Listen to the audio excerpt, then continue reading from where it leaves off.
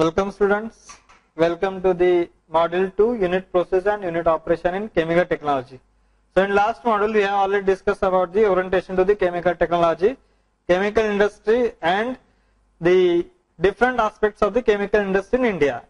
So today we will shortly discuss about the unit processes and the unit operation that are required in the chemical technology. So the objective of today's model is to know about the unit processes in chemical technology, and then we will study the unit operation and how they are represented symbolically. So if you see the process flow diagrams in the further models, you will see there are many symbols given. So we have to discuss what the symbol represents for. So for this one we have to go through the unit operations. So why we need to study this one? So unit process and unit operation concept we have to discuss first. So the commercial production is nothing but a function of chemical changes plus physical changes occurring. So we have to discuss the chemical changes occurring in the process as well as the physical changes. Like if we take the example in a reaction of the soap, then chemical changes means oil plus caustic soda which gives soaps, and the physical changes will be to solidify it, and then we have to pack them in a proper packing. So for a commercial production, chemical changes as well as the physical changes are necessary. Then we will discuss the fundamentals of unit processes which are required to carry out the chemical reaction. So as far as the chemical engineer is considered, he should know the fundamentals of unit processes, because based on that only he can deal with the chemical changes occurring in the process. Then it will take with the use of a series of unit operation and that are required to handle problems of physical changes. And to have a successful chemical engineer and to have a successful product, we should have the knowledge of permutation and combination of both required to produce good quality chemical products economically. So for a chemical engineer, he will do the permutation and combination and he will achieve the product economically. Means how to reduce the price of the products by knowledge of unit operations and the unit processes. So what he will do, in order to have the chemical changes, he will apply the chemical process or unit processes effectively, which can yield and which can have the more conversion, as well as the physical changes he will use the knowledge of unit operation. So both this knowledge is required to produce the good quality chemicals. Also we have to produce them economically. So we will discuss what are the unit processes. So first one will be the alkylation, means the introduction of the alkyl group.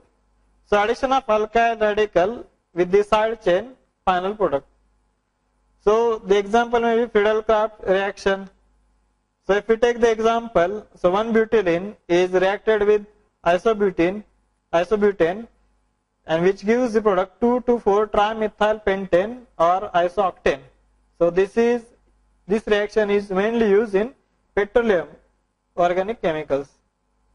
The next one is amination by ammonolysis, means the addition of ammonia or reaction with ammonia. So ethylene dichloride, when reacted with ammonia, it yields ethylene diamine. So you can see the amine group is introduced at the product side. And the adipic acid, when reacted with ammonia, give adiponitrile.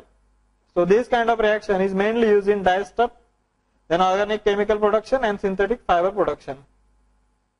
The next one is amination by reduction reaction, means same amine introduction but with the use of reduction reaction. So 2-nitroparaffin, when reacted with hydrogen, it gives isopropylamine. So same way it will be used in dyestuff and organic chemicals. The next reaction comes is the ammoxidation. That means reaction with ammonia and the oxygen.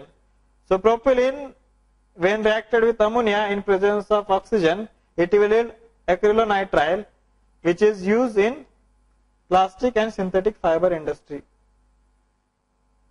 The next one is calcination. So what does calcination means?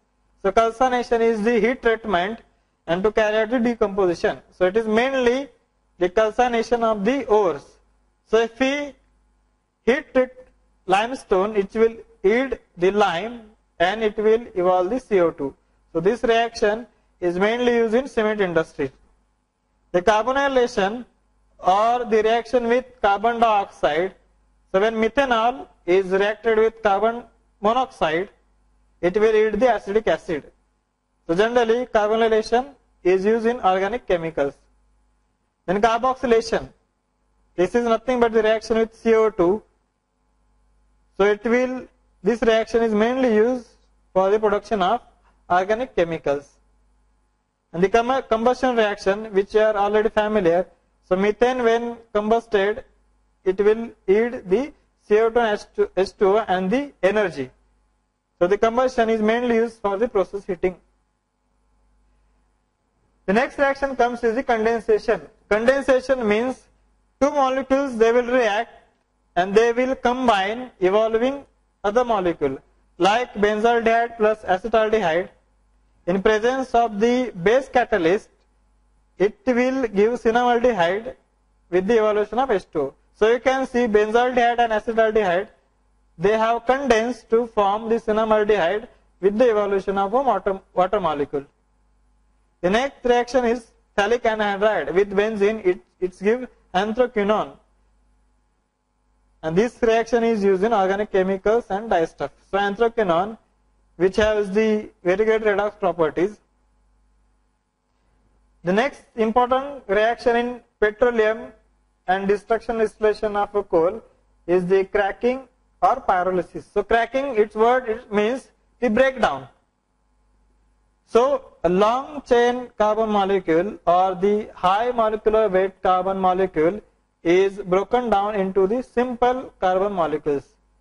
So the cracking, you can see the long chain carbon molecule is cracked to get it simpler. So petroleum products, they are cracked to form the petrol or diesel products. So when they are cracked, they will form the simpler carbon products, and that can be distilled out and we get the naphtha, diesel and petrol and so on. The next reaction is cyanidation or cyanation. Cyanation means the introduction of the CN group in the product. So to introduce the CN group, we are using the HCN, which is reacted with acetylene, giving acrylonitrile. This is mainly used to synthesize the organic chemicals. The next reaction is cyclization. So name itself, it leads to the cyclic product. So you can see the reaction which is used in petroleum industry. The next is dehydration or the removal of water molecule. So ethyl alcohol, when dehydrated, it will give ethylene, and the calcium hydroxide by the evolution of water molecule can yield calcium oxide, or we can say lime. So this is mainly used in synthesis of organic chemicals and inorganic chemicals. The dehydrogenation, which means the removal of hydrogen, or we can say the introduction of the unsaturation in the final products. So one butene, which has the one double bond, when dehydrogenated, it will yield 1,3-butadiene, and that 1,3-butadiene we can use to synthesize synthetic rubber. The diazotization and coupling. So diazotization means to have the diazo ion and then we have to couple. So reaction says the formation of RN2Cl. So N2 plus is the diazo, which is then reacted to form the N double bond N, which is nothing but the azo group. So first one is diazotization, and then coupling means reaction with other molecule to have the N double bond N, that is azo. So this is mainly used in dyestuff industry. So N double bond N is the group which is called azo group, which gives the colors. So many dyes you have seen which is very colorful in nature. So that color is nothing but the property of N double bond N. So if we break the N double bond N azo group, the color property is no more visible in that compound. So this is the main bond which gives colors to the dyes. And dye stuff they are used for the dyeing industry. The next one is disproportionation reaction. So disproportionation means it will simultaneously oxidize and reduce. So propylene which gives ethylene and butylene. So you can see at the product they are reduced and they are oxidized. So this reaction is mainly used in organic chemicals. So now next reaction is double decomposition or metathesis. So double decomposition means it will interchange the molecules or it will interchange the groups. So COH twice plus H2SO4, that is calcium hydroxide plus sulfuric acid. If you can see at the product line, the sulfate group is taken by calcium, whereas the hydroxyl is reacted to give the water molecules. So it is mainly used in the inorganic chemical production. The next one is esterification, means to form the RCOR. So when alcohol is reacted with acid, which gives the ester. So here the alcohol mainly used is the fatty alcohol, and this RCOH is mainly is the fatty acid. So fatty acid we generally get from the oils, whereas the fatty alcohols we get generally from the waxes. So wax is nothing but a ester, and which is made by the reaction of alcohol and the fatty acid. So ROH plus RCOH by the evolution of H2 gives a ester, and ROH which is acid which combines with sulfuric acid which gives the sulfate molecule, sulfate group. So this is mainly used in oil and fat industry, soap industry and organic chemical industry. The next unit process is halonation, that means introduction of the halogen group. So ethylene combines with chlorine to give ethylene dichloride, and the toluene reacted with chlorine to give the benzyl chloride. So this is used in organic chemical synthesis. The next one is hydration, means the introduction of the water. So when ethene is hydrated, which gives the ethyl alcohol, and the lime when hydrated gives back calcium hydroxide. So mainly used in synthesis of organic chemicals and inorganic chemicals. The next one is hydroformylation, or we can say to get a group with additional carbon, or to have the reaction which will yield CHO group. So when RCH11CH2, any olefin is reacted with carbon monoxide and H2, it will yield the aldehyde group. So mainly it is done to get the organic chemicals. The next one is hydrogenation, that means reaction with the hydrogen. This is mainly to get the olefins to the saturated alkenes. So this is used in fat and waxes, the coal hydrogenation, petroleum, and the synthesis of organic chemicals. Next reaction is hydrolysis, means the reaction with water molecule. So chlorobenzene when reacted with the water gives phenol and the HCl. The next one is hydroxylation. So when an alcohol is reacted with ethylene oxide, it gives you the polymer chain. So hydroxylation is generally used for detergent manufacture. So the non-ionic surfactants utilizes this kind of reaction. So we are reacting any alcohol with ethylene oxide, then it will depend upon how many molecules of ethylene oxide that are reacted with the alcohol, and that will lead to the chain in the non-ionic surfactant at the product side. So here we can find the O and H group that will yield the surfactant property, and R is being the fatty, it is insoluble, whereas the other which are having O and OH group, they are water loving. So hydrophobic and hydrophilic group we can find in the product side, and that lead to the surfactant property. The next reaction is isomerization. So in presence of heat and catalyst, the molecules can be isomerized into, but with the same carbon number. So that is generally used in petroleum industry.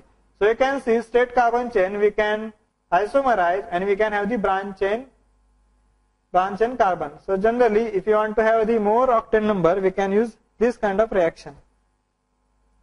The next one is nitration, or the introduction of the nitro group. So when any cyclic compound, when reacted with the nitric acid, which gives the nitrobenzene. So in this one, you can see the benzene is reacted with the nitric acid, which gives the nitrobenzene. So here you can see it's the cyclohexane, but it should be the benzene. So you can correct that one. The next one, you can see the introduction of the nitro group to have the nitroparaffins. So this is generally used to get the explosives in disturbed industry and to get the organic chemicals. The next, you can find the oligomerization. Oligomerization means in product you can find more than one monomer present. So if we take the 3 moles of 1,3-butadiene, it will yield 1,5,9 cyclododecatrine. So this is used for in organic chemicals. You can find in the product there are more than one monomer present. In oxidation, we react a compound with oxygen to yield the products. So here you can find the methane is reacted with the oxygen to yield the unsaturated compound. So this is generally used for the generation of the organic chemicals. The next one is polymerization. So 2 kinds of polymerization reaction we can see. One is addition polymerization, and the next one is condensation polymerization. So addition polymerization, it will yield that the monomer is added one by one to give a polymeric chain, whereas in condensation 2 molecules comes and they will evolve a water type molecules, means they will condense together. So when there are more than one monomer, they condense, they will lead the polymer chain. So if we take the example of addition polymerization, ethylene monomer, then it will react with same kind of it to give the dimer. So ethylene dimer you can see. And when this reaction continues, it will yield you polyethylene. Then polyvinyl monomer, when reacted, give the dimer, and then it will lead to the polyvinyl polymer. So you can see over here is nothing but the addition polymerization. If we see the condensation polymerization, we can see the evolution of the water molecules.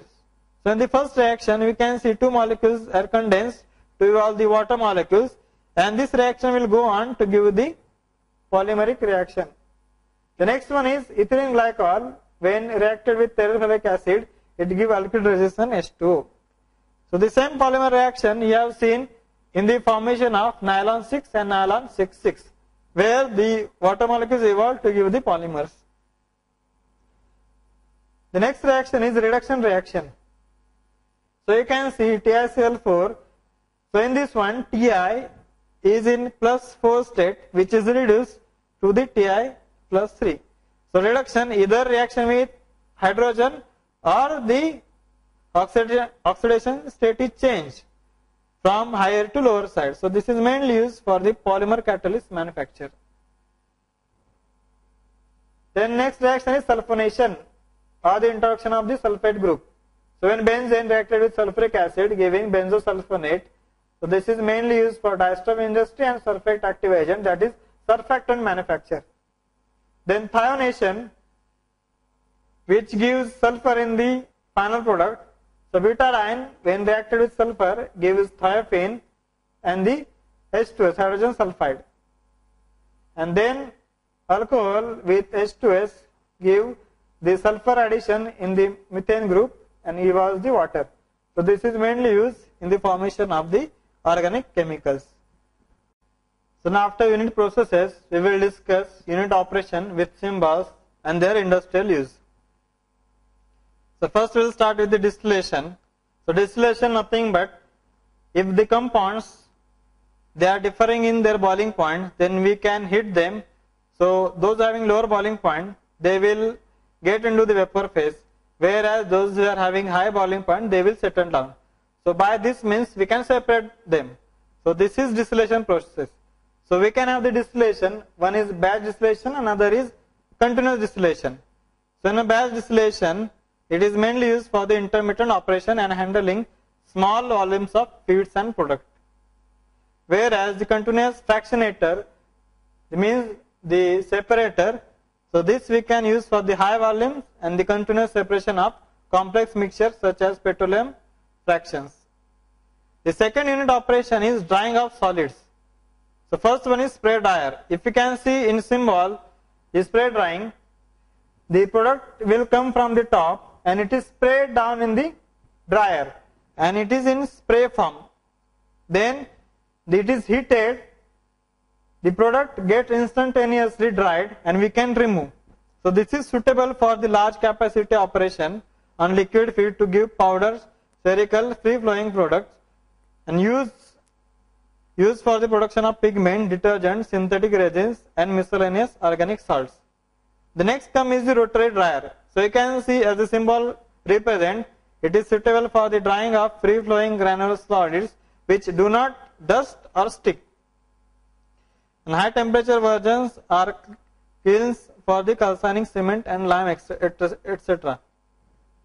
The next dryer comes is the tunnel dryer. You can see is applicable to drying paste or powders in trays, also used to dry pottery, then lumber, leather, etc. in sheet or shaped forms. So this kind of dryers, so here the spraying is occurring, here is the rotation and then heating for the drying process, and here we have the blocks in which the drying operation is taking place. The next process is evaporation. So in open pan we can have the evaporation. So this is used for the small batches and oftenly for the viscous materials, and such designs are easy to clean. But when we want to have the multiple effects, means more than one is present, so this is to achieve the maximum heat economy in evaporation of paper mill, black liquor, sugar syrups and solution of inorganic chemicals. So you can see over here the heat which is not used for the evaporation can be used for the other operations. So here the heat which is wasting we can use again, so that it will have the maximum heat economy. So that we can achieve when we have the multiple effects evaporators. The next process comes extraction. So extraction means we are particularly extract one thing from other by the use of solvent. So in chemical industry, different kinds of extraction process are there, like liquid extraction. So here we are using a solvent to extract material from other liquid. So here used to contact solvent and feed to give raffinate and extract. Widely adapted to removal of naphthalene from lube oil fractions using solvents such as furfural.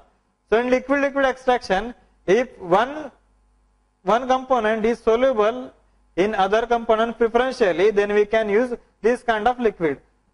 One thing we have to note here, that two liquids we are using, they should be insoluble to each other, whereas solute should be preferentially soluble in a liquid which we are using. Also, the solvent which we are using, which dissolve the solute in the solvent, should be easily removable from the solute, so that we can separate the solute which is dissolved. Then next comes solid liquid. So this is termed as the leaching. So here involves the removal of solid from a solid by means of a liquid solvent, often used in ore treatment to recover metal values. So in a ore, it is finely granuled, then we will use the solvent which will dissolve the metal or the material which is of our own interest, and then we can remove solvent and we can get the metal in a purified form or in a compound form, that which we can treat later on. So this process is called the leaching. Then in chemical industry we have to handle the high quantity of fluids. So you can see over here the pumps are used. So there are centrifugal pump, reciprocating pump and jet ejector.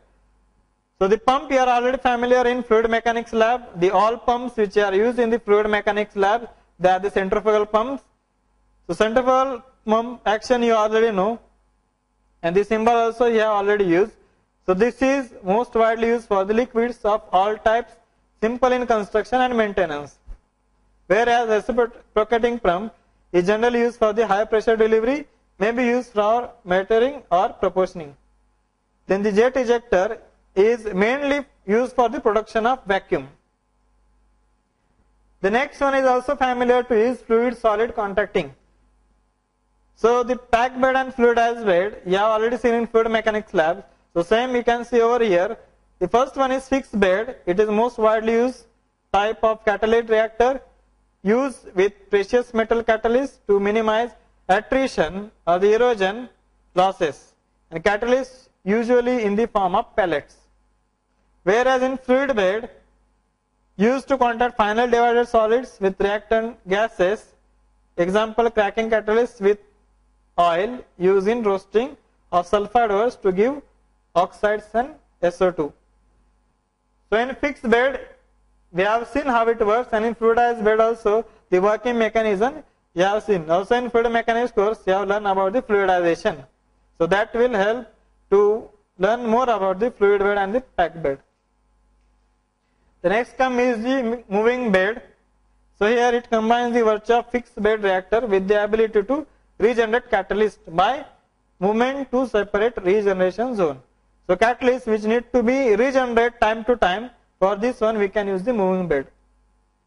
Next one comes as the separations. So fluid solid separation. So one thing is centrifugation. So in centrifugation you can see the more heavy particle will experience more force and they will be thrown towards periphery. So it is used to separate very finely divided solids from a liquid or liquid from liquid emulsions. So when we add there and if we apply the centrifugal force, the more heavy will go to the periphery which we can separate, and the other one will remain in the center that we can separate later on. The next one is settling tank. So in settling tank you can see the down area is converging.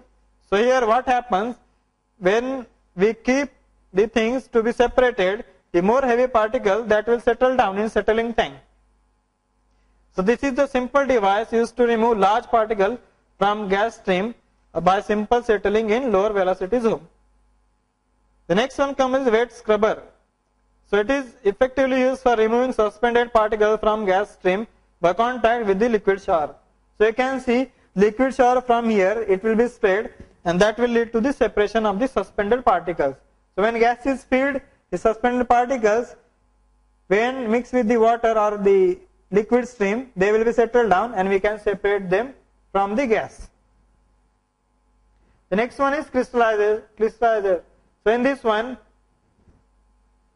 we are using this for nearly saturated solution and they are stirred over here and they are cooled to have the nucleation and the crystal growth.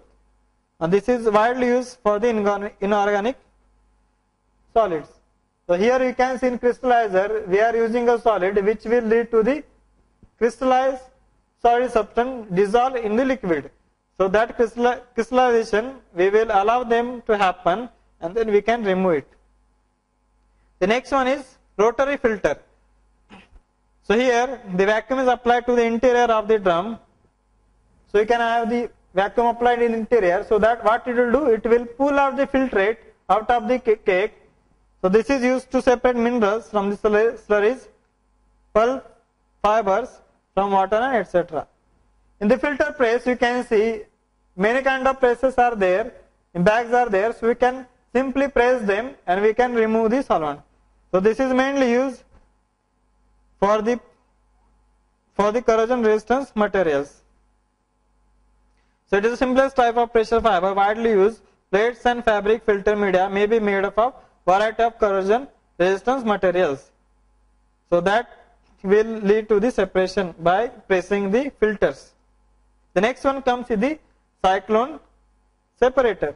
So you can see this is the symbol for cyclone separation. So this is mainly used in environmental engineering. So it is used to separate solid particles of liquid droplets from gases to permit product recovery or to cut down the product loss and the air pollution. The next one is electrostatic precipitator. So you can see over here, this is a rod which is positively charged. So suppose any suspended particles, they are of negatively charged, so they will be attracted toward this one and then we can separate it from the down. Whereas those who are not attracted, they will settle over here. or we can remove from the other end. So it is used to remove fine dust or mist suspended in gases, features high collection efficiency at wide variety of operating conditions. So this we can use when particles are charged. The next come is the bag filter. So the batteries of tubular fabric bags are mounted so solids may be removed continuously by flow reversal and mechanical shaking. So you can see mechanical shaking will occur and through the bag they will be separated, that we can collect later. The next one is thickener classifier. So used to separate slurry into sludges and clear liquid, and widely in mineral industries and in sewage effluent classification. The next unit operation is fluid storage. The first one is gas holders, used for low pressure storage of gases at constant pressure using liquid, usually water. The next one is tank, widely used for storage of liquid of all type, usually at atmospheric pressure, may have the floating roof. The next one is pressurized spheres. So in this one it is used for pressurized storage of liquefied gases or high vapor pressure liquids to permit safe storage with no vapor losses. And the next one is underground caverns or underground the structure, used for the large volume storage of liquids or of liquefied gases. The next one comes is the gas liquid contacting. So first, the contacting made by absorption or by stripping. So in absorption, used for taking up a solution, soluble gas in a solvent liquid and producing a solution plus for an exit gas, used in the H2S removal from the hydrocarbons. And the stripping used for the removal of a soluble gas from the solution by counter current contact with an inert gas. The next one comes with the heat exchanger. So first one is fired heater and the other is reboiler one. So in heat exchanger, they are mainly used to heat petroleum fractions to distillation or cracking temperature in the direct fire tubes. So here the temperature will be raised and that we can use to crack the petroleum. The next one is reboiler. So you can see this is the lower section part of a distillation. So here the feed is there. If the temperature is lower down, then we can feed again to the heat exchanger or reboiler, that will heat it again and it will feed to the reactor or the distillation column. So this is uses natural circulation to circulating fractionation tower bottom in heat exchange with the streams. The next one is condenser. So condenser name suggests it will condense the liquid. So you can see this is the distillation column and that will form the liquid. Suppose the proportion is not good or not of the desired one, then we can recirculate in the column, otherwise we can remove them from top. So they are generally water cooled tubular construction to provide reflux and overhead product from the fractionating column. The next comes is the shell and tube exchanger. So these are the type device for the process heat exchange. The next one is jacketed kettle. You can see the jacket over here, in which we can circulate the hot liquid and that will work as the heat exchanger. So this is common construction for reaction kettles. Water or brine may be used for cooling, hot water, oil or downthrow for heating. The next one is direct mixing or quenching. What we will do, we will directly mix the coolant and that will quench. So this is used in hydrocarbon pyrolysis to acetylene. The next term is dialysis or the membrane separation process in a dialysis. So dialysis you can see is the removal of the component by use of the membrane. So very good example of dialysis is the kidney. So when kidney failure is there, we can use the dialysis. But in industry it is used to separate materials which has widely different solubilities or widely different molecular weights. So the example is caustic soda from the sugar or cellulose juice. The next one is gaseous diffusion. So we have the membrane. When we want to separate uranium-235 from the uranium-238 mixture, so the membrane that will preferentially allow only uranium-235 to pass through it. So this is used to concentrate the one particular component. The membrane which is used should be preferential for the one component only. The next operation is mixing. So here first one is agitation. So it is mainly used for the liquid and solid mixing in a single compartment. Next one is solid blending. So you can see over here, this is mounted on the poles which is rotates. So it will rotate and the material inside will be mixed well inside. The next one is the size reduction and enlargement. So when we want this lower size, we can use this kind of unit operation. So first one is crushing. So this is mainly used to reduce size up to 4. And then next is grinding. So in grinder you can see the heavy balls are used and the material to be grinded is kept in between. So the balls, when it's rotated, they will collide with each other and the material comes in between them, that will be crushed. So this is mainly used to reduce the size. Next one is pelletizing. So it is used to make tablet from powders of medicine and catalyst. Next one, how to handle the solids. So first one is pneumatic conveying. So you can see it's used originally for grain, now is widely for the cement, catalyst, coke and powder chemicals. So you can see the pneumatic conveyor. So construction work is going on over here. So you can see the pneumatic conveyors that are used to move the concrete from the lower level to the higher level. So this kind of things you can see when the construction site is going on. So mainly used for the cement or the concrete movement. The next one is bucket elevators. So this is used for elevating materials and can be used for moving powder granules materials to and from storage or between reaction vessels, as in moving bed catalyst processes. The next one is screw conveyor. So this screw that will move and that will move the material from one end to other end. So this is versatile, can be used to mix and heat or cool, can be operated under pressure, useful for powders or sticky materials. The next is belt conveyor. So this will move and that pass the material. So it can be used to handle large volume over a long distances economically. Used near horizontal belting, maybe fabric or rubber. The next one is the solid separation. So first one is screening. So it is used for the separation of the solid particles. So it is made up of wire, plastic or the fabric screens. And it is generally used to separate the solids of varying size. The next one is illustration. So in this one what happens, we pass the air at a very force, so the particles which are of lighter weight, they will be separated from the higher. Generally this process we use in the villages to separate the grain from the husk. So same way here also, if you want to separate the heavy particles from the lighter one, then we can use the illustration. The next one is froth flotation. So this is mainly used in the metallurgical science.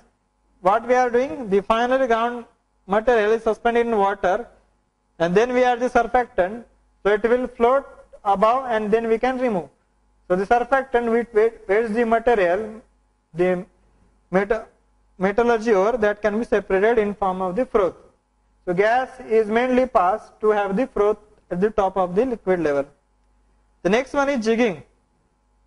So jigging, so namely the jig word is used for the fishing. So here what we are doing, we are separating particle from the higher particle based on their sizes.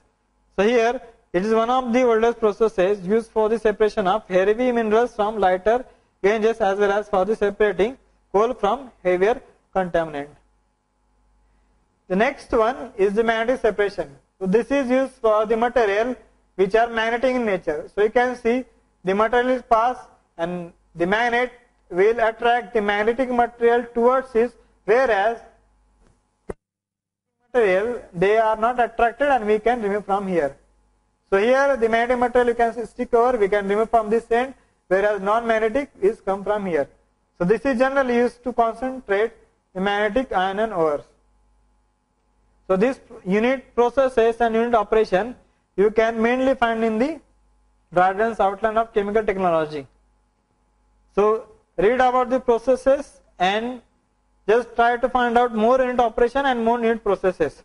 So as far as the chemical engineers consider, we have already discussed So unit of processes and unit operation, they have to combine in such a way that to get higher yield, higher conversion and higher yield of the process.